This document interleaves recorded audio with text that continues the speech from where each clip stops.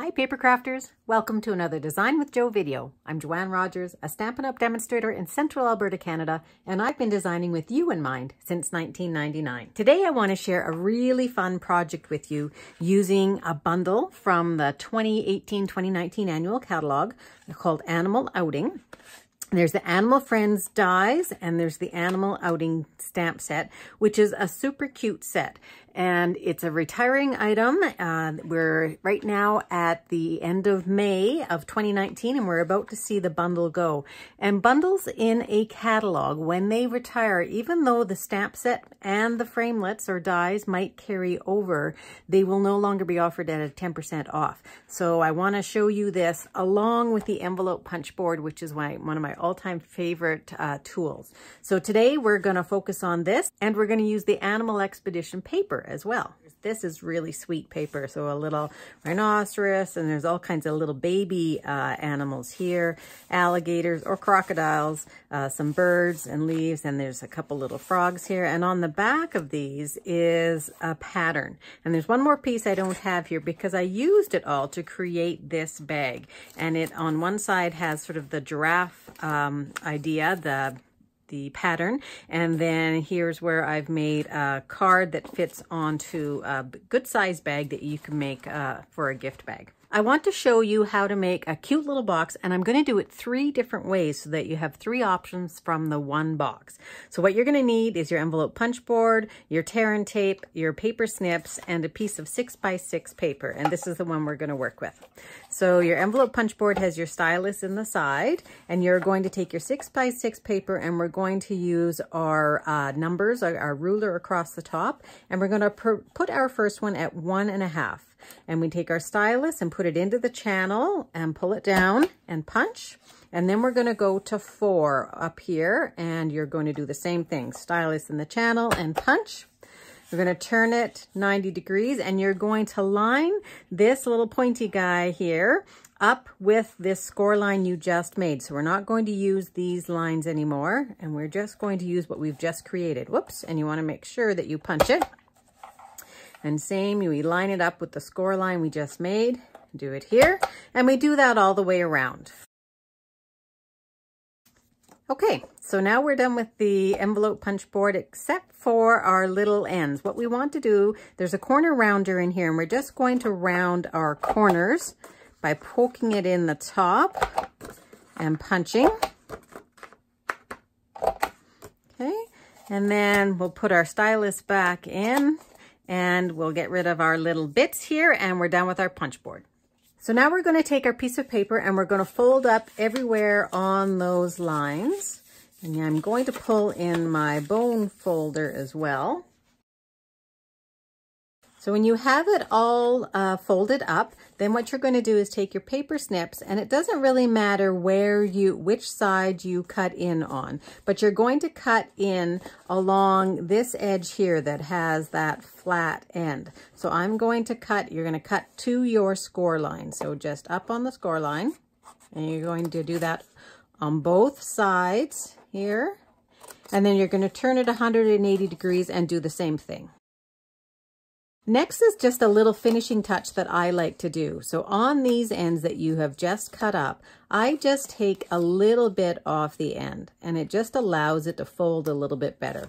So this you can just eyeball because we're not going to see the inside of the box. So just take it off on all 4 corners. Oops, I missed one. There it is. Okay, you can just get rid of that. So now we're going to pull in our tear and tape, and I'm going to put tear and tape on these flaps here. So on the side that I want to see on the outside is where I'm going to put my tear and tape. So I want to see my little birds and leaves on the outside. So my tear and tape is going to go along the straight edge and along the straight bottom. Then once you have the tear and tape everywhere, you're just going to take your pokey tool or you take your pick tool, and you can lift off all of those bits. And then once you have them all off, what we're going to do is we're going to pull up our sides like this, and we're going to pull this up here. So the easiest way I've found to do this is to take the side that has the tear and tape, and fold it in right along the edge. You can do the same on the other side. So right along this scored line here.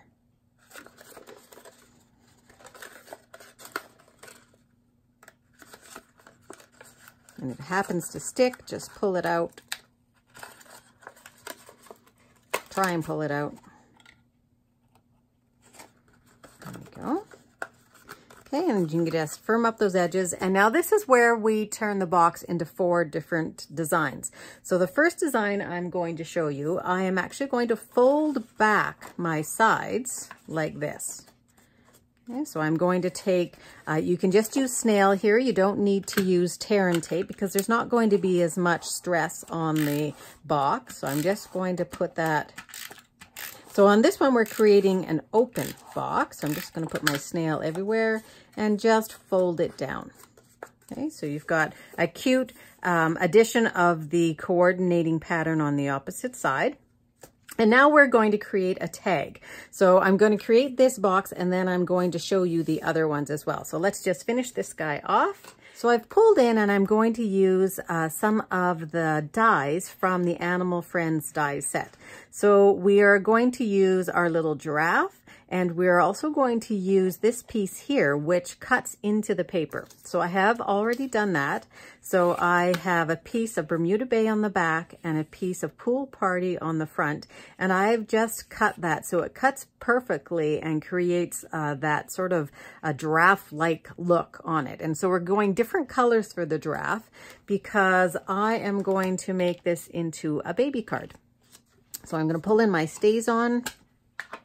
And I'm going to stamp our giraffe on here. And then I'm going to take the giraffe die and put it right over top. And I'm going to take this to my Big Shot. And it helps if you need this to stay in place, you can just put a little piece of washi tape on there. And I'm going to take that to my Big Shot, my die cutter, and I'm going to cut that out. Now I've also cut myself a vellum oval out of the stitched ovals, and I've just created little lines here where I need to put it into my Stamparatus. And I've already lined up my stamps here. And so I'm just going to use a magnet to hold that down, and I'm going to stamp Welcome Little One. So I'm just going to ink up my stamp. Stamp it down, and I'm using the feature where we have both the front and back, and I'm using stays on because I'm stamping onto vellum, and vellum has a plasticky surface, and so the stays on is actually going to dry and be permanent on there. So I'm just going to stamp that, and then I'm going to clean off my stamps, and I will put the Stamparatus away. It's time to decorate our box. First thing we're going to do is glue down our giraffe, and I've put just a little bit of snail on the back of him. Glue him down onto the vellum, and I'm doing that first because I want to be able to see where I can put glue through my vellum here. And I'm going to use some liquid glue for that, just so that it sticks really well. I'm going to put it everywhere that I have that giraffe, and I'm going to put it right over top here. And you can cover up all of the dots. Go, and we'll just let that dry for just a moment. And I'm going to put a hole in the corner using a 1/8 inch hole punch that we don't carry any longer. And then I'm going to just tie a ribbon in the top. And this is our metallic edged gold ribbon. It's ivory and gold. And I'll put that in the top. And I'm just going to knot it just so that it has a nice little knot going off to both sides, and I'll trim off the ends.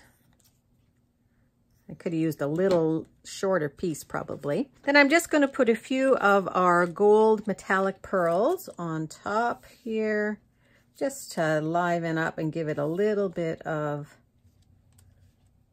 shine. Over here. And then I'm just going to take a little piece of tissue paper, sort of in a coordinating color. I'm going to put that in. So you could have this as a little baby gift. And instead of attaching this anywhere, you could attach it on the front like this, straight. Or I was thinking about just tucking it inside here so that it will just pop out of the top. And then you'll have your little gift inside. Okay, so there's our first one. Now I want to show you two other ways that you can make this box rather than just folding back. So here's our first one. I've used the crocodile paper this time, made the box exactly the same, and I've rounded two of the tops. And all we're going to do is we're just going to cut it and turn it straight into a box. I'm going to take some of the Berry Burst ribbon this time and just knot that all the way around it so that they can just slip it off if they want. Give it a tight tie, as tight as you can. Of course, when you have your gift item in here, it'll be a little easier for you. There we go. You could also put a little glue dot on there if you want. And then we're just going to put our Wild About You right through there. So I've taken the Wild About You, which is in the stamp set as well, and I've taken the Pretty Label punch and I've punched it 2 times, cut it in half, and bordered it on both sides. And I'll tie it one more time. And I probably could have not knotted it the first time and just knotted it here. That would have worked really well too. There's my next one, and I'm just going to trim off that end too because it's gotten a little bit frayed. So there's your second version. And then here's our third version. So this is another one I've created with the paper, this one with the little frogs on it, and I've got the leaf showing. And I have not bothered to round the corners on this one. And these are just going to fold in. You're going to put your item in, they're going to fold in, and then we're going to match up this guy here with a point. And if you wanted to round it off, you could, but we're going to do the point, and then I'm going to put a hole punch in the middle. Okay, so I'm just going to hole punch that. I've got a piece of our 1/8 inch grosgrain Call Me Clover, which matches one of the greens here.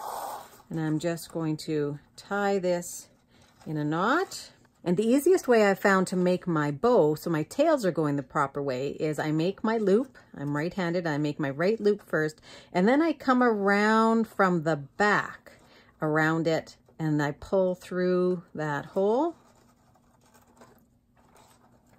At least one of your tails will be going the right way.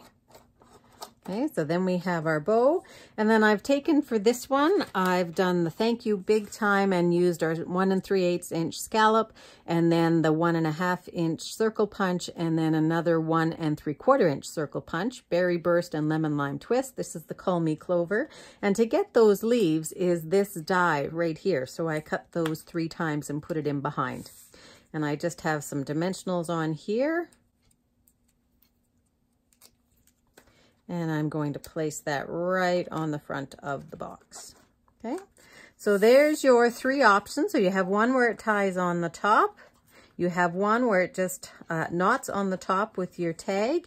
And then another one where it just is an open box with the pattern paper in behind.